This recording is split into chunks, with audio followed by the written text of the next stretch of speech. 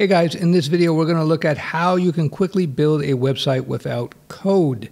This is something that even professional web developers and designers have to be aware of. You have to look at all these type of tools that are out there, tools to build websites without code, as tools in your toolbox.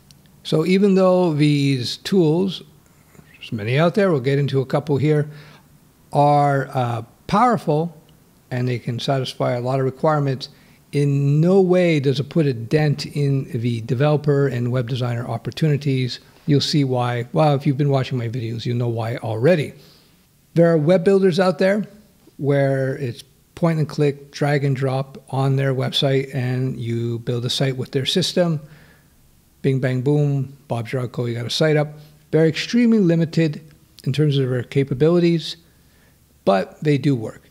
So the next level up from web builder is to use a content management system like WordPress or Drupal. Now, these are apps, PHP-based apps, by the way, that you upload to your web server, and then they provide all kinds of functionality that allows you to do point and click to build up websites with a lot of capability pretty quickly. There's a whole genre of web professional, WordPress professional, Drupal professional, and they install and configure and manage WordPress and Drupal installations for companies. So that's another way in which you can, without having to know code, you can actually get a website up that's pretty nice looking and pretty functional fairly quickly. This video is sponsored by Brizy. It's a plugin. They have a free version, but allows you to quickly and easily build websites with a drag and drop interface. Very intuitive, looks very powerful. Check it out. There'll be more on Brizy near the end of this video. So as I said, there are a few options you have out there for creating websites without code. You could use a web builder where you go to their site and you point and click and you build sites based on templates, etc. They work very limited, but they do have their place. Then you can take it to the next level with a tool that's based on a content management system like WordPress and Drupal. And there are also web design software out there like Dreamweaver, etc., where they write a lot of the code for you, and there's others. And so these are just a few of the options you have in terms of being able to build a website. And some websites can be pretty nice looking and pretty capable without knowing much about code. These type of tools are not a panacea. They can't do everything. You're not going to build Facebook with a WordPress site, but you can do a lot with them. Now, as far as developers are concerned, again, as I stated in many videos, you shouldn't look at these type of tools as competition. They're just tools that you can leverage in your own work. So, small business owners could use a tool like WordPress to install, configure, and so on, and that's cool.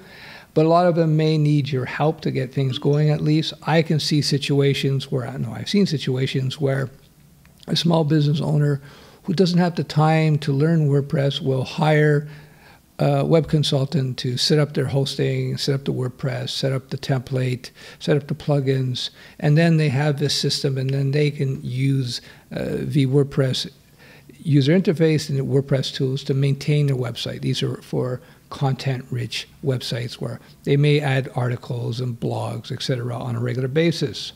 So you, as a professional, a web professional, can look at these codeless tools as RAD tools, rapid application development tools. I'm kind of twisting that a little bit because it's not technically a RAD tool, but it's a good way to at least get up some a basic idea, or a pretty good looking idea of whatever website you want to have up there.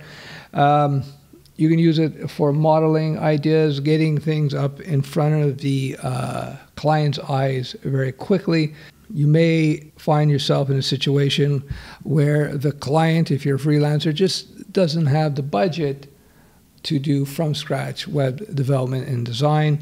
So these type of RAD tools are pretty cool. Now, don't get me wrong, they can't replace custom coding. It's ridiculous, but they can do a lot.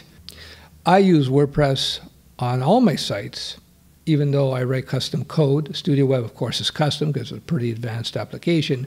But for the vlogs and the blogs, on killer sites and killer PHP and how to build websites, etc., even Studio Web, we had a custom blog, but we use WordPress because it's just easy. So codeless website development is going to be faster, of course.